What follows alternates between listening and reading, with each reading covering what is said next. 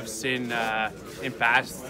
You know, Pittsburgh was a great example how they you know, went to the playoffs and then they had rested goalie there. So you know, I think it depends a lot in how the schedule is looking. You know, if you have a lot of back-to-backs, or you know, if you have game there and a couple of days off and then games. So, but yeah, I think nowadays the league is going for more like 60-40 split rather than 80-20 or 90-20, 90-10.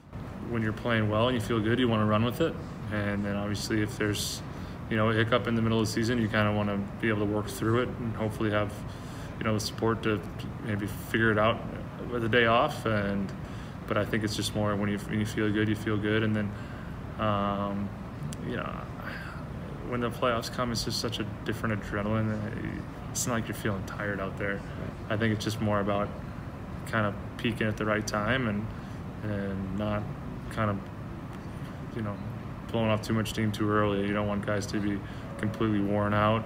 You kind of want to have that sweet spot, and I think it's not a number, it's more of a feeling.